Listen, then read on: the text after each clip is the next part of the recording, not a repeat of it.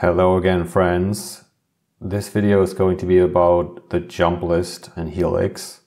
And you should know that Helix keeps track of jumps, which are basically big movements like searching or jumping to the definition of a function in code.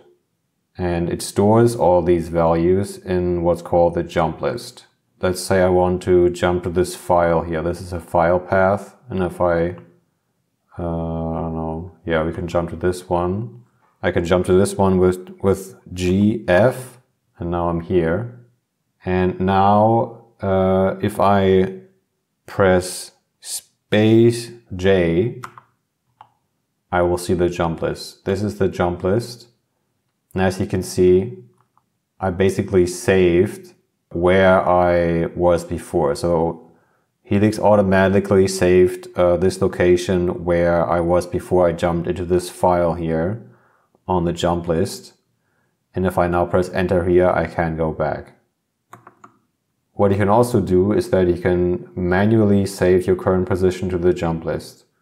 And you can do that by pressing Ctrl-s. So now you can see below there, it says selection saved to the jump list.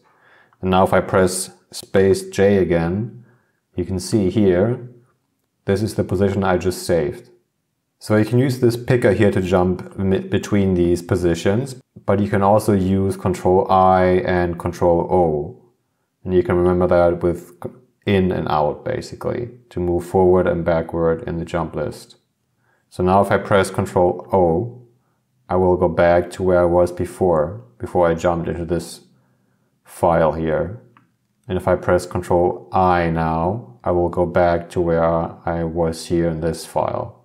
So the jump list is basically partly what Helix puts in it, so partly what Helix automatically saves whenever you search for stuff or whenever you jump from one file to the next, that will be in the jump list.